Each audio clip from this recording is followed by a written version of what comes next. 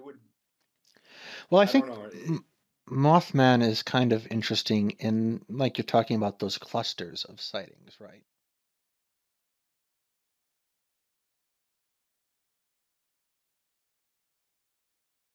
That's kind of like the main argument is if they were there, although these areas are very vast. I mean, you're talking about, you know, But not necessarily thousands. all of them. Yeah, not no, they're sited in areas that are not very vast. You're right, but you'd think that a body would show up. So it's one of those things that, like, if you're looking at it scientifically, it's very hard to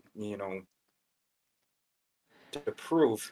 Um, I have, I used to watch various shows on Bigfoot, like in Sasquatch and the Sasquatch phenomenon, and they have audio recordings of what these unknown sounds in the forest of animal of some sort. They have I think hair samples from a few, of course, footprints that they've you know made plaster from, but I don't really know a whole lot on the scientific aspect of it. What interests me more is sort of this paranormal aspect of it, and why several of these things appear where other activities is going on, namely UFO activity, as I said before. One thing, I don't know if you followed it that much, but cattle mutilation. Have you looked at this phenomenon? Sometimes when it comes up, I don't. I look at the stories kind of in a bit by bit function. I'll look at something as an expression of a particular phenomena, so I don't necessarily follow mass phenomena. I also don't necessarily think that you can always correlate cattle mutilation to a predator, for example. I don't think so either. You can correlate it to natural causes for sure. Also, good evening, You know, Karasu. Um, yeah, for uh, various things like that. But some of these I was watching just recently, a documentary, like a news documentary of where it's happening, and they showed several um, cattle carcasses. They have their blood drained, various puncture wounds, genitalia removed, reproductive organs removed, and the most curious thing is the ribs were broken, as if like, I mean, just snapped, as if they fell from a great height. So it's something, it's a phenomenon that has occurred, in quite large numbers, and there is a pattern that people see like that. So how do you explain something like that? You know, how does I don't know of any predator that exists that can drop a cat removes the cow. blood. What? Can pick up Yeah, and drop a cow. yeah, it can pick up and drop a cow that high, enough to break its ribs, which are strong, from a very high height, and to remove, like, what seems to be like surgically their uterus, things like this, and that's weird. How do you explain that? I hope you're And the actually. farmers who have these cows, are just as horrified, just as flabbergasted about it. So Well, if you think about yeah, it, those cows are an incredible investment of time, and like a ranch is a generational kind of project. oh, it So, is, of so course, losing a cow is a very traumatic experience to begin with. of course, or a sheep, or any Any animal. livestock, yes, but it's a very financially fraught experience to begin with. So there's not much incentive to fake something like that. Um, Oh, there's not a ton of incentive. And why would it appear, not in just one place, but in other locations, and to remove with surgical precision, you know, various organs like that, you know, that's not something your average rancher, maybe if he was like a vet, you know, there are some that are probably veterinarians or have some sort of background in that. You know, I couldn't rule that out, but you know, that's not your average rancher's education. Yeah. So, you know, that's pretty weird. It's a lot of effort to do something like that, and there's no financial incentive for it, as you said. Um, about cryptids, going back to, you know, that phenomenon, I think one that has always interested me has been the Mothman, and particularly the events, and I think it's Point Pleasant, West Virginia. Yes. You know, that followed the sightings that preceded, you know, the sighting, or The I mean, bridge collapse. the sightings of them preceded like a bridge collapse and various other things. And Covered you know, extensively in Hellier. Did you remember which back in 2017 when there were stories of sightings of Mothman in Chicago? yeah, of around the lakefront, yeah, I guess, or near O'Hare, I forget. Yeah, I didn't really do a whole lot of looking into that. Surprisingly, I think I was too busy doing, you know, master's research, but like Oh, I was definitely sitting yeah, on my roof looking around when I was still living there. Uh, never saw a Mothman. Disappointed. I am too. Um, That would be one that I would love to see. Actually, I don't think I'd want to see any of these, to be fair. It would, well, I I don't think know. Mothman is kind of interesting in like you're talking about those clusters of sightings, right? So you Yeah. get the stories. No problem, Pippa. You get the stories that are tangential to Mothman, like Indrid Cold, and you get and the Yeah. UFO sightings associated with him at the same time, and you get uh, Was Indrid Cold that person or whatever entity that was calling people, like sort of like a Men in Black kind of? no, not that I can tell. There's definitely is a It's Men in funny Black story connected because with Mothman.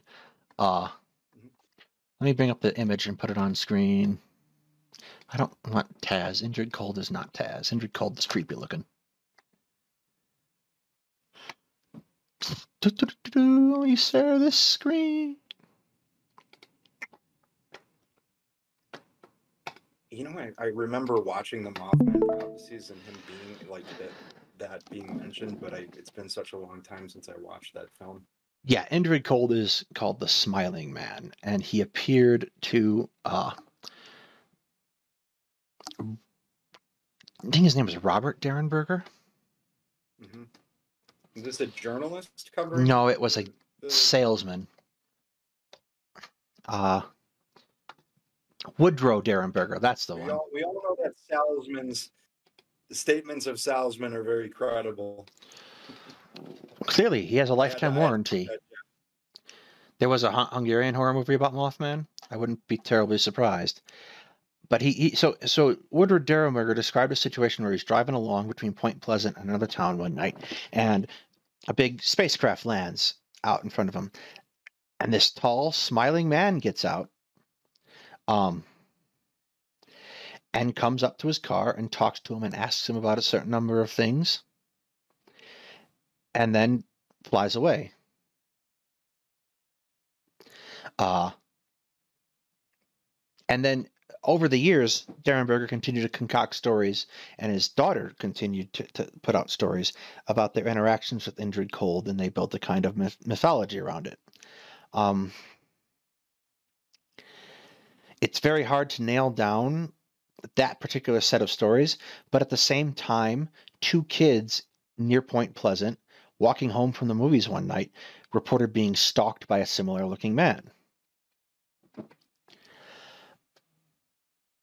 That's just, I mean, just the I don't know why, but you know, the depictions of ETs that are like, you know, semi-human with something off about them, those encounters scare me so much more than, like, for example, your typical grays or like things like that. Although the grays are a very scary phenomenon too. I'm not gonna lie, it's something, I have very weird fears, and I think that they're one of them. Um, yeah, I would pull that off real quick. Uh, yeah. The thing is, that's the point I think of this particular image. Like the way this is, mhm, the way this is. This gets into like to tie it back into something. Remember in Rogue One when they had Tarkin, the CGI yeah, Tarkin on, and everyone thought it looked really off. yeah. That There's a concept, phenomenon like that in robotics, or like cybernetics. I forget the term for it, but it's when you build something that is not human but too human, that it creates like this uncomfortable feeling among. it's called the uncanny valley. Yeah, the uncanny valley. Yeah. So, uh, like that we have this ability to recognize when something isn't quite right is a really interesting phenomena to me. You're What's the matter? oh, your connection Hello, is a little. hello. Can you hear me? I think Can you hear me? yeah, I can hear you. We're good. I Okay. think we're good. But Yeah, this your connection was. Yeah. coming out. Let me put this closer. Yeah, there we go.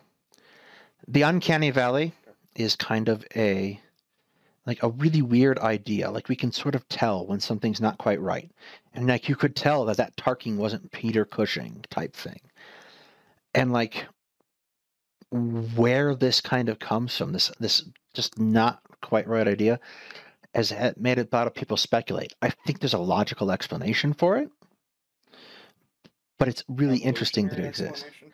Yes, like consider we are not the first set. It is interesting. We're not the first set of humanoid species like Neanderthals are humanoid but distinct.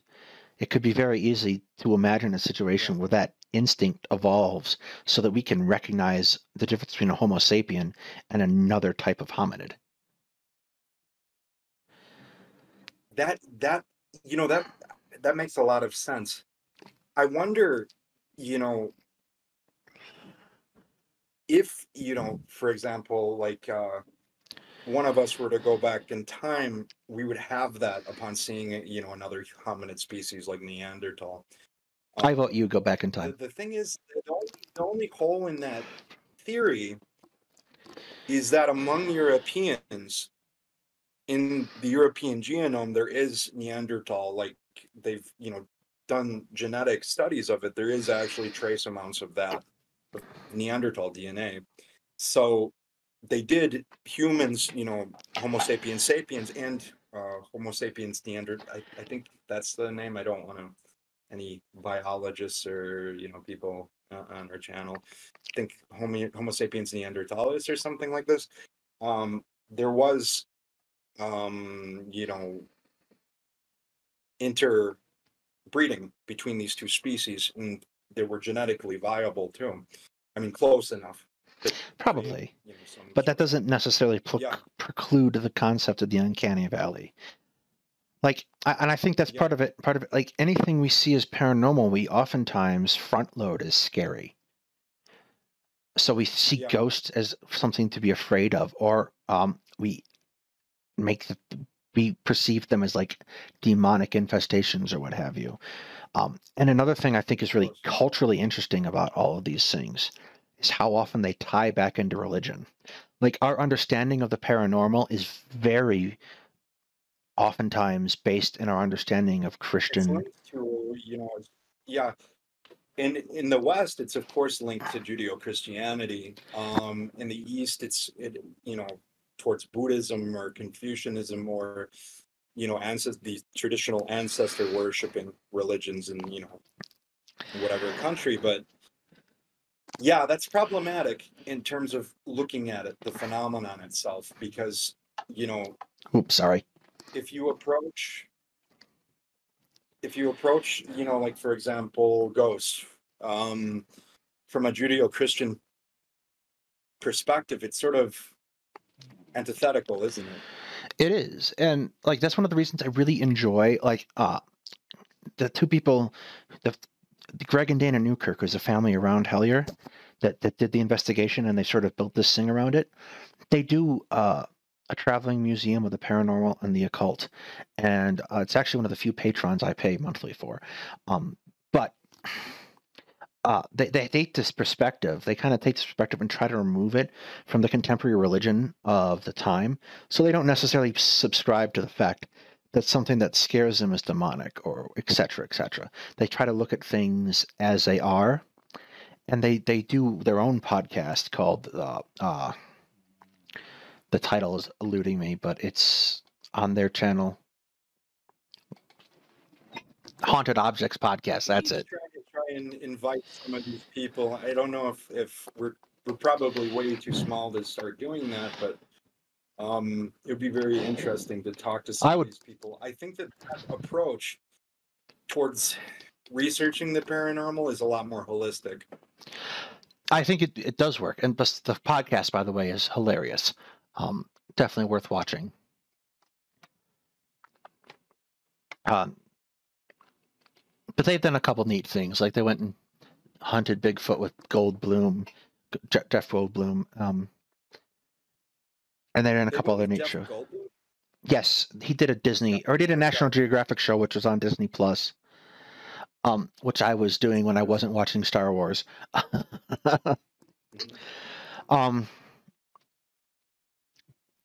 And they have this kind of holistic thing where they take it and they sort of try to explain it. And they did an episode a couple weeks back about a Dybbuk box. I don't know if you ever heard that story. Yes, the Dybbuk box. I know a lot about the Dybbuk, in terms of Jewish tradition, and there's no such thing as a Dybbuk box in Jewish tradition. Anyway, they did an episode about that. Jewish tradition, that are not part of Judeo-Christianity. A lot of sort of folksy things that made it into Ashkenazi Jewish culture that are not. They would be looked upon in many ways as heresy or antithetical in traditional Judaism, but they practice these things. For example, it was common for Jews in Eastern Europe to have amulets, for example, to ward off against various curses and things like this. Same thing with Christians, also in Eastern Europe. That's the interesting thing, actually, about Eastern Europe as compared to Western Europe. You have a lot more of less of this witch panic and occult panic. It exists, but it doesn't reach the. I don't know if it's maybe because in Western Europe you have very large church structures which are heavily tied to government, whereas in Eastern Europe it's a lot more loose. That's just kind of the nature of the Orthodox Church in general. And what's interesting too is there are witch trials in Eastern Europe, but the vast majority of people who are accused of witchcraft are men. So they don't have this massive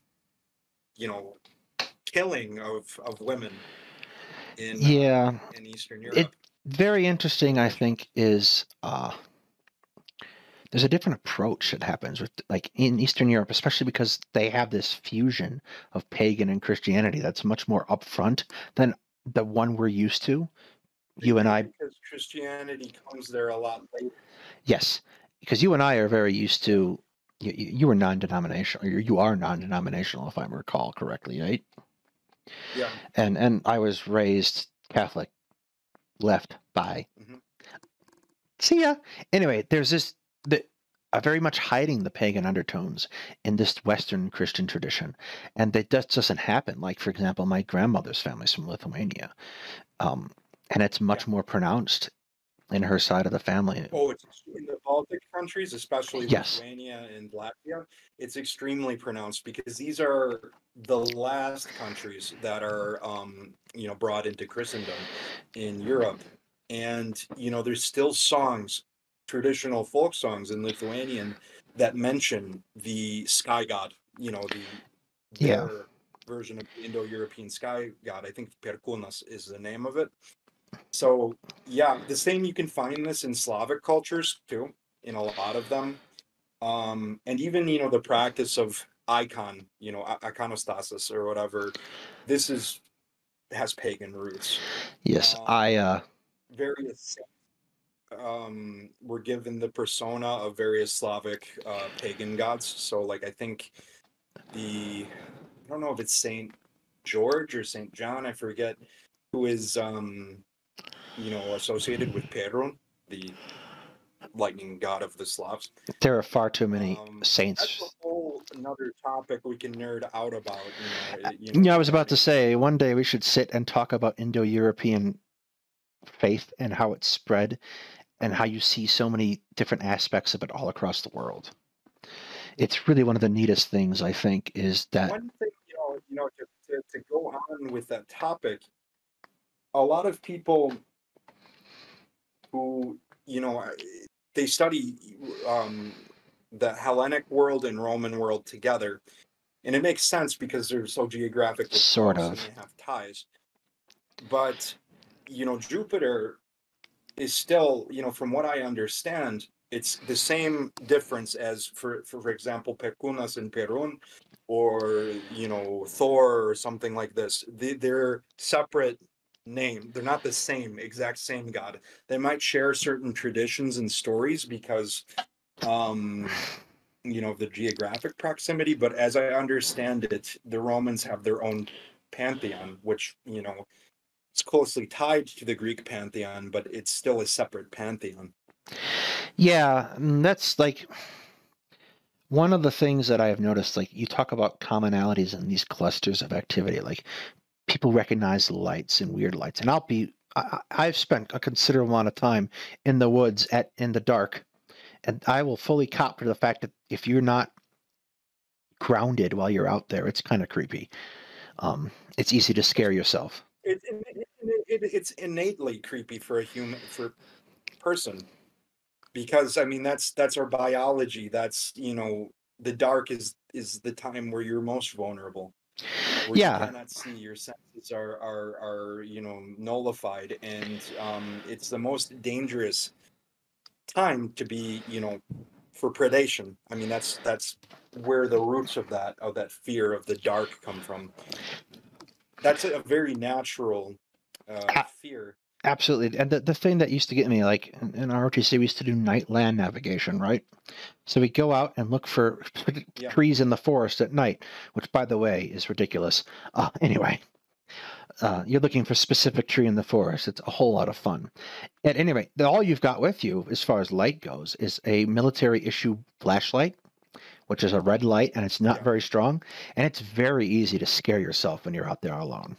Like you have to Oh, of course. keep your head about you. So I get why Yeah. people are inherently afraid of the dark and they have these cluster sightings. Because I swear to God, I've been out there and I've heard weird sounds that I know are just perfectly normal things in the daylight that are sound much more ominous at night. Yeah. And it's because of that just natural fear that we have as human beings. Yeah. Um, and also, unless you're someone who's very, who has a lot of experience living in the outdoors and, hearing those sounds, for someone like yourself or, some other cadets who are there, just, they have these training missions, how often, not very often, you're not going to know what some of those sounds are.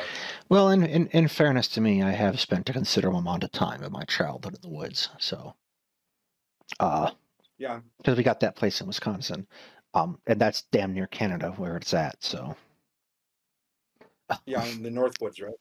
yes, way north. Uh, but that forest is so familiar to me at this point, and because it's on a peninsula, it's so Yeah. self-contained that I tend not to worry. Um, Is that near like Lake Superior? it's pretty hard to not be near Lake Superior at that point. Not particularly close, really. It's about an hour and a half away. Okay. Yeah, it's not close. Uh, but I have a yeah, friend who I can relate an experience of one of my best friends. He also, throughout his childhood, he used to spend time in the north woods of Wisconsin. His father is actually well-known snowmobile racer, one of the best, actually, and I think maybe the best for what he does in North America. And he recounted to me a story of him, his father, and his cousin. There were, I think in the UP, maybe even maybe a little south of there, so like, probably Wisconsin, and they saw an illuminated humanoid figure walking in the distance. And my friend said, it was his father said, I don't know what that thing is, boys, but I don't want to find out. And they essentially just, booked you it. know, yeah, Uh, ran away from it. But in areas, this is another thing I want to bring up with cryptids is they occur, the phenomenon tends to occur in very remote places. UFO sightings too, much, much, much more so than, in built up areas. Although with UFO sightings, you have very famous cases like the Phoenix lights and, of them being sighted over cities. But like, um, you know, like why does this phenomena occur in remote forests that, have very little human habitation? That's something that's odd to me. It's not odd, looking if you're looking upon cryptozoology as a, just a singular phenomenon. So of course you're going to there if you're looking upon them as, some sort of unknown biological creature, tangible creature, it makes sense that, okay, the that they would exist in a remote area. To me, it's a little odd that a hominid would exist in, North America, especially, in regards to like forage base, because, our closest ancestors, chimps and gorillas, gorillas, I think, are almost entirely vegetarian, almost entirely. And chimps, they eat insects, don't they? gorillas do eat insects. Chimpanzees do eat meat. They actually will. Yes, I know chimpanzees do. Chimpanzees are kind of disturbingly weird, just in general. Chimpanzees are that one animal. I always tend to love animals more than I like people, and chimpanzees might be an exception to that rule. They're so much like us, and even worse in some aspects, I think. Yeah, but I don't necessarily like much of North America in general, both the United States and Canada especially. I'm not entirely certain about the population density in Mexico. I should actually look at that one day. But like huge swaths of this country are just utterly unoccupied. There's so much empty space with There, which there is a ton of empty space, and and one of the hard and fast rules I've kind of learned in life, if you're not actively watching something, you don't know what's going on there. It's just you can't really speculate or whatnot. Like so you'll get cases like these ranches. Like of there's a course, yeah. couple stories out here in Colorado uh, that are really interesting and fortunately at least 30 miles away. Um, uh, Yeah, hang on. Okay, we're back. I thought we were about to lose the stream. Okay. There's a couple stories in Colorado that are just like a lot of those cattle mutilation stories. I've been hearing some of those recently too, here in this state, yeah. in various counties. There are a lot of Native American legends out here too. Like, Did you watch on Net? I don't know if you have Netflix or not. it is not on Did my you streaming watch budget currently. the reboot of Unsolved Mysteries that just, they just, yeah. So I mean, it's not a shadow of how it was when Robert Stack hosted it. It's kind of singular episodes, much, much more in line with like modern, crime documentaries. But they also do, they stick to their old formula of doing, paranormal and, you know, unexplained phenomena. And one episode that they did recently was, on the uh, sightings in the Cherokee or Navajo Nation. And Of they interviewed a ton of the Navajo park rangers, and they explained some of the things that they've seen, which range from these hominid creatures to UFOs. And the interesting thing in Navajo legend is they say that they came through the sky in their legend, like a portal is what kind of like, I mean, they don't have the word of course, you know, to describe, I think, portal, like, they don't have a word for that, but that is how they describe their origin story. I mean, it's not something that's uncommon among, various people, but it's interesting.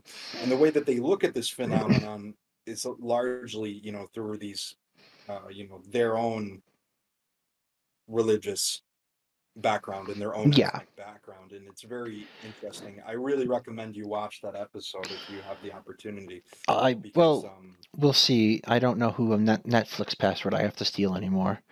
Native American, I'm reading chat. Native American legends getting yeah. popular in creepypastas now. By the phenomena of urban legends and creepypastas are important here too. Yes, I absolutely agree, Karasu. Um, we recontextualize and reconstruct myths and stories through these modern retellings, even if they're kind of Reddit shitposts. They still have some, I think, cultural value, because they're coming from a place like even necessary stories that are on the face not believable that come out of creepypastas. Like, I think the one coming to mind immediately is the Russian sleep experiment. Seems plausible. The Russian sleep experiment is so, I mean, it's not, there's no truth to it, Now, there's absolutely no but truth to it, it's but it very, feels real yeah, at times. Like there is a it does, feeling yeah. to it. Um, Mhm. uh, There was another creepy pasta that I read a long time ago. It was this is where bad kids go, and it's the setting of it is in Lebanon during the civil war there, and essentially they were talking about a show, like a television show that was being aired at the time, where whatever it was a cartoon that had some moral message, and at the end of the show there were credits and a shot of a room that had a chair and various, like, torturous devices, and it said in Arabic, "This is where bad kids go." And sometimes they'd hear screams and things like this coming from that room. And yeah, those are, the people who come up with some of those stories are brilliant. Just as brilliant as a lot of the great horror writers that are around now, like Stephen King or Dean Koontz or some of these other people. But yeah, I remember the Russian sleep experiment, and that's something I enjoyed that story a lot. Um, to get into the history of something like that, there weren't as many. There were doctors in gulags that did various research on especially on how much like a prisoners could work. You know, in regards to like their the nutrition they were being given, but there wasn't like, unlike in the case of the Nazis or the Japanese, there wasn't any sort of like human experimentation going on at that widespread of a level. So the Russian sleep experiment, of course, is completely false, but it's a very interesting tale. it's compelling, I think, in a very unique way. Um, It is, yeah. what One of the other very compelling stories to me, I think. Uh, Everyone should watch Hellier while you're here. Also, while we have viewers in chat, I have pinned at the top a GoFundMe for a family that is working to not be homeless. If you are able, please consider donating. Uh, it would help out a great deal. Um, where was I? I had a thought and I lost it. Damn it. That was important though, so it was important. Yeah, one of the stories that I everyone go watch Hellier. The stories that came out of that is this concept of these tiny creatures that appear all up and down the Appalachian Range, coming out of caves and whatnot.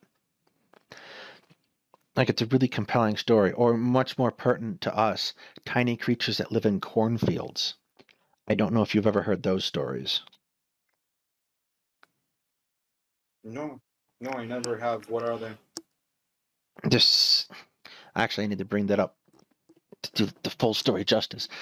That was a story that was not terribly common in Illinois, and when you consider how close you and I lived to cornfields for most of our lives. Of course, yeah. Where we grew up. Yep.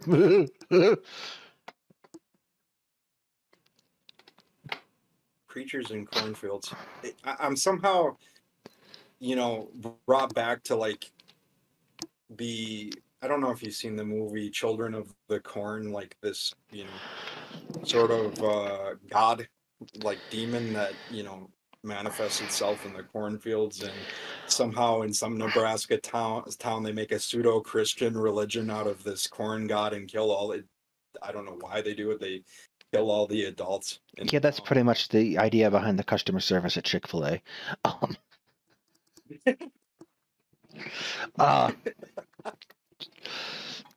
Yeah, I went there. Chick-fil-A creeps me out. Like they're like my pleasure. Like just chill out a little bit there, Gertrude.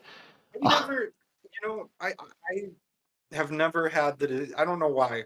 I've never been there, and I've never had the desire to eat there. Not even, for any political reasons, but it's the same. I don't go now because of the money they are putting into things, anti-LGBTQ things, but I never liked it the couple times I went before that.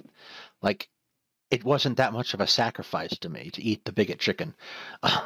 When it first came in, that same friend that when it first came in, that same friend that I had mentioned, who had I recounted his story about that unknown creature or phenomena thing that he witnessed. He works, does paving. He's done it for most of his life now. This was when Chick-fil-A was new in the area, and I remember somebody was coming out to his company, and they were giving them free stuff for Chick-fil-A.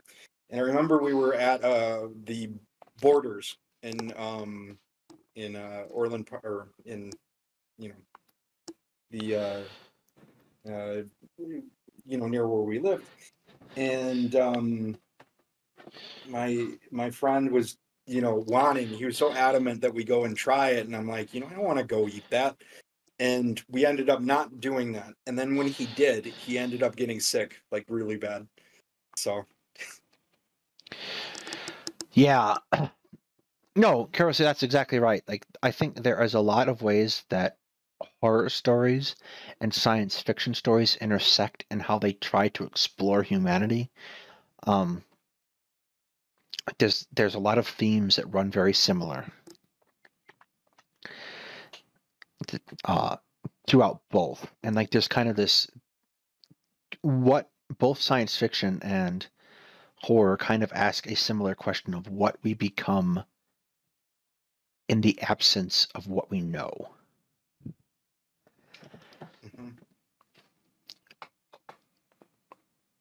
mm-hmm. Anyway, corn. Yeah. You got to explain this to me, because this is the first. And as we stated, we lived, around corn our whole lives. So I'm wanting to know what is this phenomenon? I used to work at a cheese factory on the edge of the cornfield in southwestern Minnesota. There were a series of days in the summer of '04 or '05 where it was so hot that the milk being delivered to us on the trucks would evaporate before we got it. It made work easy. The dearth of milk denied us any actual labor, but management wouldn't let us not come to work, so we'd show up and mess around all shift. I was working nights at the time. It was 2 or 3 a.m., and I was out loading dock watching bats fly around the floodlights because I liked hanging out in the cool night air. The corn was about as high as my shoulder, so about 5 foot 10 inches. As I was watching the bats, I looked down at the edge of the cornfield. Something was moving there. It was the size of a small child and very, very skinny, pale, with something that looked like a head of straight black hair. It moved in a sort of jerky gait, like someone dancing the robot badly. It moved in chunks, legs and hips and torsos, shoulders, neck, and finally head. It was looking back into the cornfield, or at least it felt like it. I felt prickly all over. I didn't know what it was. I thought it was a heron or something at first, but it looked too much like a person. It didn't move like a person, though. Gradually, step by step, it moved toward me. Letting my curiosity better my fear, I moved towards the edge of the dock, which was raised a few feet off the ground when I was paralyzed. I could have run, but I was stuck somewhere between terrified and intrigued. It moved. Its face, such as it was, still pointed at me. It ratcheted its body in disconcerting, jerky movement towards the cornfield that went into it. I tried to watch where the field moved as it passed, but the corn remained perfectly still. I noticed that all the crickets were silent. After a few minutes, nothing happened. I stood out there for an hour, but it never came back again. You know what that sounds kind of similar to? But Have you heard the stories of people disappearing in the forest and everything goes silent, called the silence? no, I wanted to mention that, there's kind of regarding cornfields, the what makes that terrifying is when you drive by, a cornfield, especially during, peak harvest season. So like maybe anywhere from July, August, the stalks are very large and it's just this dense row of plants. So you don't really, what appeals with that story, I think why, why it's effective is you really don't know what's in that, in the field. You can't see everything in it. And I think that that's, one of the reasons why it's so creepy, it's so scary because, I've, walked through, I don't know if you have probably, but like walked into a cornfield Yes. and you really can't see anything in front of you. Well, it's It's very it's very interesting too. Like you can't scan into them with things like thermal sensors. in a cornfield, really? Yes. Wow. So like search and rescue teams have to go into cornfields and search them if there is a lost person because they can't send the planes up because the planes use thermal sensors to detect people. So Hmm. the cornfield But isn't. with a forest, that's not a problem. Yes, but that's not as thick and it's not as hot. Like it's There you hot go. inside a cornfield. It gets very hot. Um, because you're basically it's like a little greenhouse type thing when you're inside of it at the right time of Of year. course. Um, so that concept of people of something living in there or coming out, uh, uh, probably would have made me more cautious as a kid. um, And then going in them. yes, I don't know.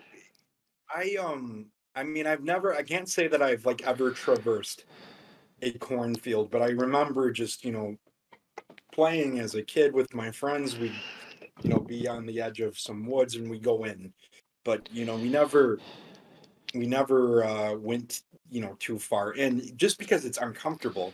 Like you said, it's hot, it's itchy, you have all these plants, spiders, things like this. And it's not a really fun place to hang out. A forest is a place, a forest preserve, great place for kids to hang out, or like a little patch of woods. That's perfectly okay. But a cornfield, you're really just too dense. there's something strange in the cornfields in Hungary that never got that stuff as in the U.S. We call it the tengri. Let me look that up. Hungry. You know, you That could. sounds vaguely familiar. I'm You could. also really glad that we have a Hungarian viewer. I'm guessing this was the same guy who was talking about Christian Ingvari earlier. Yeah, my grandparents had a farm. My mother on my mother's side had a farm, and they planted for quite a while. That looks like a sea slug. Tenger. Okay, Tenger is a sea. That makes sense.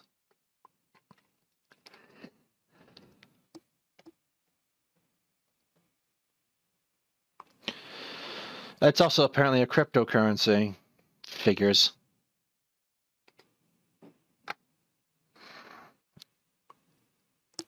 Oh, that kind of looks like a sea monster. That makes Have you sense ever then. heard of the Slavic water demons, the Rusalki? Yes. Rusalka? Yeah, yeah, Rusalka. Yeah, because I played Call of Duty So Black Ops when I was a kid and trying to figure out what the name of that damn ship was. the Rusalka. Yes. Um, because that was the name of the transmitter ship in Call of Duty Black Ops. Hmm. It's also the name of a fairly decent episode of the show Madam Secretary too. So I don't. You actually should probably watch that show as an aside. Um, What is that show about? it's about a woman who becomes Secretary of State. In it's a kind of a sequel, a modern sequel to The West Wing in a certain sense, but Interesting. it's definitely post 2000s. So it has that kind of idea of a political show that has to have intrigue and a conspiracy to it. So in the second season, they have a arc where Russia attacks Ukraine. Um, What year did this take place? this particular, hang on, Madam Secretary season two. I'm not. I'm just. Yeah, I'm wondering when did it was this I show? think it was, Okay, so it was using events that had just happened. yeah, it was May. It was 2014, What, 2015. what's interesting is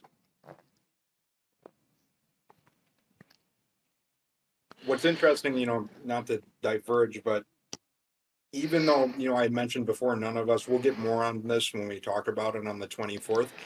Even though none of us, you know, my friends, myself, really thought that you know there would be a full scale attack on Ukraine.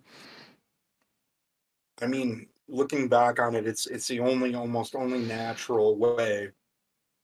Well, not only, but it's a logical way. Next step in the conflict, and yeah, so that's something for a different time. But Yeah, we got that on Friday. Come back on Friday, yeah, everybody. It'll be not fun. Um, yeah, no, Karasu, rivers in Europe are twisty and turny and kind of scary. But in fairness, a lot of rivers are hard to navigate. Like rivers, I people, mean the Colorado River is an example of that. yes, rivers are something that I think a lot of people underestimate. And so they get lost or die on those rivers, and it's not terribly surprising, really, because they don't treat you have to treat nature with due deference at any time that you're out in nature, or nature will just kill you and not care. Of course, But yeah, I can see why it would rise up to the level of having legends about it, or having legends of water demons. There's legends of water demons in England and in English culture and Irish culture, for example. those like water sprites or fairies or Well, there's something. fairy legends all over Europe. Um, Yeah, fairies.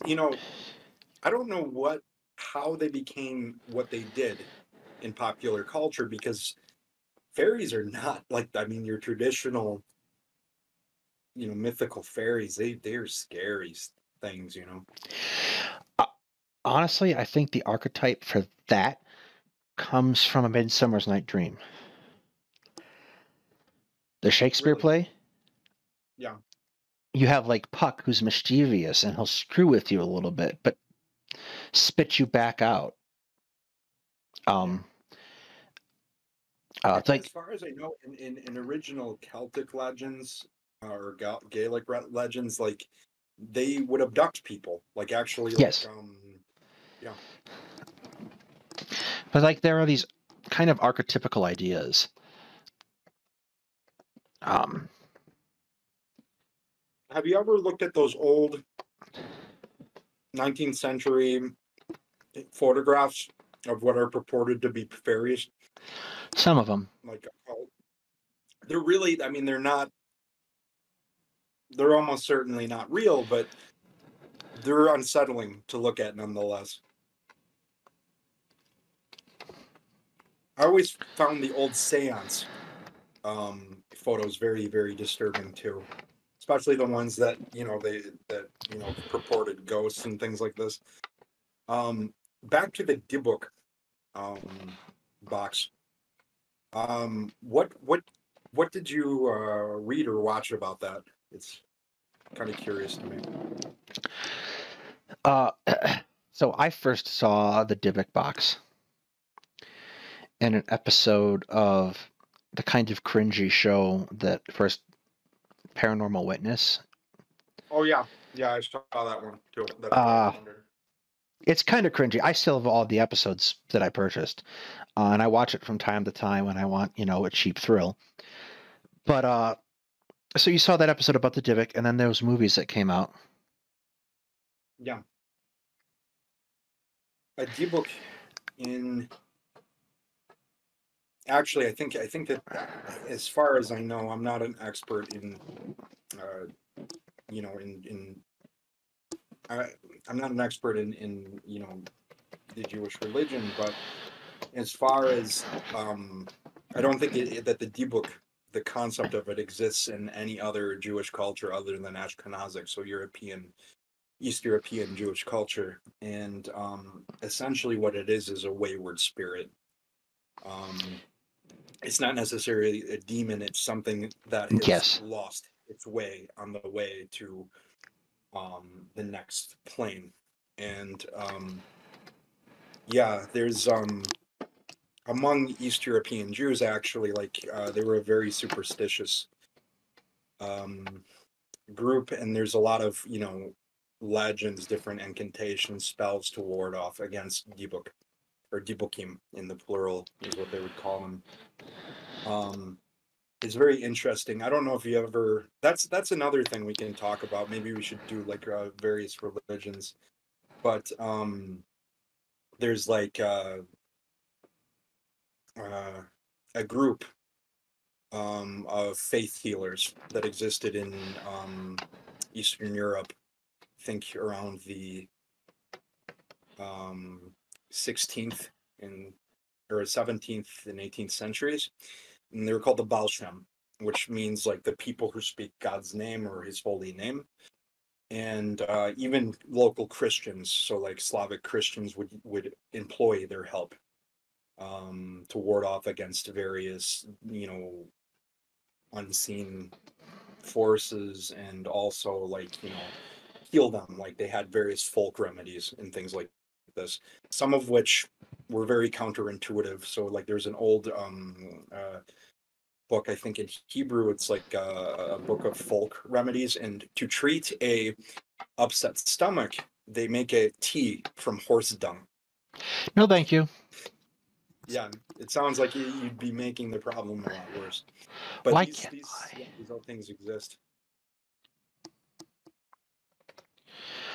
Find this damn cave painting.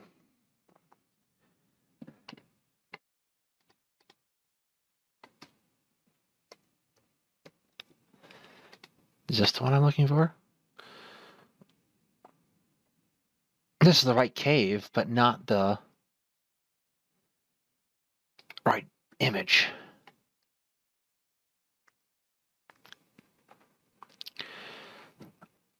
I don't see images on our podcast. I don't have them up yet. I was going to put it up when I found it.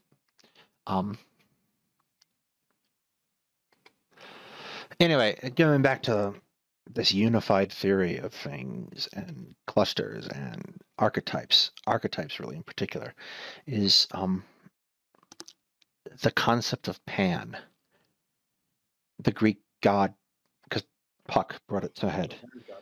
The Greek god Puck, Pan, the trickster god who, up and died. Good for him.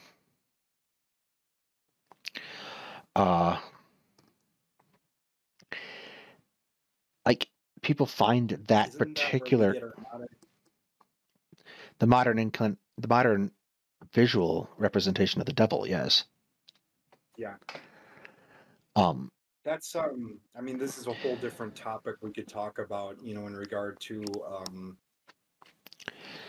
Satan, I think particularly the concept of the modern concept of Satan versus the biblical one, or demonology is a particularly one that interesting existed, especially in Judaism, cultural because the name, the topic. word itself, demonology is very interesting. It's an I like you the look at topic, the book, the Malice not Religions, Maleficarum. I forget. Malice Maleficarum, yeah. The the the thing that I find most interesting about Christian conception of demons is that a lot of these demons that Christians name are other cultures' gods. Oh yeah, Um, in Judaism though too. I but mean, it's well, they basically pick it up and port over Judaism's and monotheistic Judaism's concept of God is downstream from their polytheistic concept of God. So I'm willing to bet significantly that a lot of things that end up being classified as demons were once Canaanite gods. most of them, yeah. Just The like thing is, Judaism itself evolves from Canaanite religion. This is what we know from the archaeological evidence right, that exists. Is essentially Judaism originates from Canaanite religion, and the people within the Levant who become, Israelites are essentially just one of, many different federations of Canaanite tribes. Um, I think it's monolatry that they first practice before, like, if they first polytheistic, they transition to monolatry, which means that they acknowledge the existence of other gods but worship only one. right. And then it evolves into a complete disregard and abandonment of all the other uh, Well, gods, and of course they're then labeled as idols and various things like at this. some point they come into contact with Zoroastrianism. Um, Of course, during the Babylonian exile. yes, and like that has you if you understand much of Zoroastrianism, you see huge parallels between modern Christian and Jewish belief and Islamic belief to a certain extent. And Zoroastrianism's Yeah, duality, like this one God and then there's this evil thing, and like, and of that's course, and like Judaism didn't have that before its um, contact with Zoroastrianism.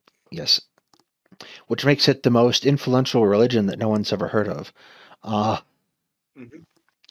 the thing though, like for instance, what comes to mind is Carthage principally worships Baal, which is spelled the exact same way as the Jewish demon. And Carthage is originally a Phoenician colony, and if it's a Phoenician colony, they would have been in the same region as the Canaanites. So Of course, yeah. you can Phoenicians were Canaanites. right, you can trace his lineage just going across. Hmm. Have you ever examined the passage? I forget which. Um, it's not proverb. It's Psalm. I forget which Psalm it is, but it's essentially you put Yahweh, you put like the pillars of the temple on the waters. You make it the cloud, or you make the clouds. You make the clouds your chariot. You ride the wings of the wind. It's an allusion to, the Abrahamic God being that old god of war and storm gods, the Lord of hosts, which means, the lords of heavenly armies. Yes. So it's like those are the origins of the Abrahamic God. Well, even reading the Bible, even Genesis, you have I find that very interesting, actually. three different conceptions of God in the first three books of Genesis that are very Of course. clearly, if you look back at the archaeological evidence, very clearly different gods. Uh, Yeah.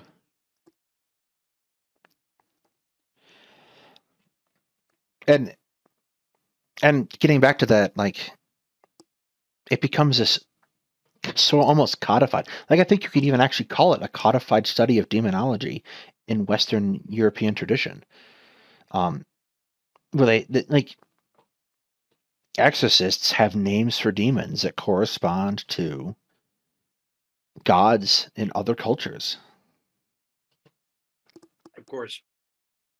It's very, very I think that Christianity starts to adopt some of the European gods as demons, yes, as and it expands throughout Europe. Puck in And that's where you particular. get the image of Pan, of being like, I mean, the devil is taking on, the image of Pan, I guess, It takes on the is image of from Pan, and then the other one that often gets conflated with Pan the is Green Man, the Green Man. Yes, was the Celtic the Celtic Green Man, which one. seems like a relatively peaceful guy. Like I could get behind worshiping the Green Yeah, Man. He seems like a lot of fun. Wine and sex. That seems great. But um, he gets conflated to this witchcraft kind of thing, which and for just medieval Christians, that doesn't sound like, that's very, yeah. But they were you know, drinking a lot and they were having a lot of sex, so I'm not entirely certain who they were getting off judging. So yeah, but it publicly that's the not. the great It's hypocrisy of Christianity is that it gets rid of fun while privately espousing it behind closed doors. of course, That's especially like oh, various political dynasties like the Borgia. only one of them. No, the Borgia were pretty open about it too. Uh, I can't believe they had orgies in the Vatican. that's not terribly surprising to me. The Vatican has so much freaking money, and a whole lot of power was concentrated there for most of medieval history. Uh, I remember seeing it, even just being in awe of St. Peter's Square the first time I went there. It's astounding, really, just to see those buildings, and know the history and the power just in general, like the money that this institution has. Of course, though, I haven't been to Utah yet, and I haven't seen the Tabernacle Church you or you Cathedral. I don't know what they call it. you can see I've heard it plenty has of much of the same. incredibly ornate Mormon churches. Well, really anywhere. Mhm. There's one not that far from me here. There's that one out by Orland where we were. Uh, I don't know if you remember that one. I you know, I'm often I think like Protestantism, especially as you go into later movements. I remember I was talking to a Ukrainian friend of mine, and she was saying, I just don't understand how, like, I forget how she related to Protestant churches, but she's like, if this is supposed to be God's house, why does it look like a you know she was basically like ripping on the non-ornateness and austere nature of Protestant, American Protestant churches. And you know because I was talking to her about the one that I was going to, which had Russian language, it has Russian language services. And she was just like, how do you go to a place like that? It I don't know. Well, Orthodox churches are a little extra. Uh, Oh, little. little extra. They're a lot. Ah, I've been in a couple. I'm like, And that's actually one thing that's, it's with Orthodox churches is it is antithetical a little bit because you have images, of saints and all these other things. And in traditional, I don't know if in Roman Catholicism it's the same. You do have a lot of imagery, especially in early Catholicism and some of the early churches. You have the stained glass windows, various things like this. But traditionally, um, I remember, isn't it true that when the Romans sacked Jerusalem, when they went into the temple, they were astounded when they saw nothing, that there wasn't an image of the Israelite God. yes. Uh, In fairness to the Romans, though, they had a hard time conceptualizing things outside of Rome and Roman religion. Of course. Like, they had a really hard time conceptualizing Judaism in general. I don't know if you ever watched the HBO series Rome. No, I haven't. So it tells a story. The first season is about Julius Caesar and his civil war. And it's a fairly compressed event. And the second season is about Mark Antony and Augustus. So it basically takes the first and second triumvirate and smushes it together in a fairly small time frame. It's a very good show, though. One of the key features of the series Rome is that I absolutely love is they have a newsreader who kind of does events. Like he sort of narrates events by going out into the square and announcing things to the people in the forum. And he's basically one of the few static characters throughout the entire series. But he goes out. You know what's up, Bubba? He goes out and it's about the time that Herod is visiting Rome when the second triumvirate's in power. And he's like, King Herod is in Jerusalem or in Rome today. Keep all mockery of Jews and their one God to an absolute minimum. And it's just they did a great job in that show of portraying the kind of almost alien way that these cultures interacted. Yeah. We've gotten way off topic, haven't we? We really have. We were supposed. This is why we need a prompt. Yes, fire the producer. It's me. Fire me. But no, I mean that's how it happens when two guys talk history. Pretty much. With that, I think I'm gonna call it a night because Yeah. I have to take care of stomach. I gotta take some Pepto-Bismol. Doctor, brother. Doctor. What? I really should. I'm feeling better than I was yesterday. Yesterday, my stomach was about as bad as it's ever been. And yeah, I don't know. I've heard, I went into my job today just very briefly to do some work, and then I left. But like I heard from some coworkers that there's a stomach virus going around. So. Oh, good. So yeah, before we go, we have kind of a packed schedule for the rest of the week, assuming we keep it. So tomorrow night, I don't know what's happening. We'll reconvene and figure out the schedule sometime tomorrow. But we are going to try our best for the 24th to be Ukraine update. We'll be able to do that for sure. Yes. That's a given. I'm gonna have some words to say for sure. And you know, it's a very heavy topic for me, as you guys all know. So it'll be interesting. It'll be yeah. All right. I want to thank everybody for that. I think same here. I want to thank people for joining us. And so stay tuned for the rest of the schedule. Yep. Stay tuned. All right. Have a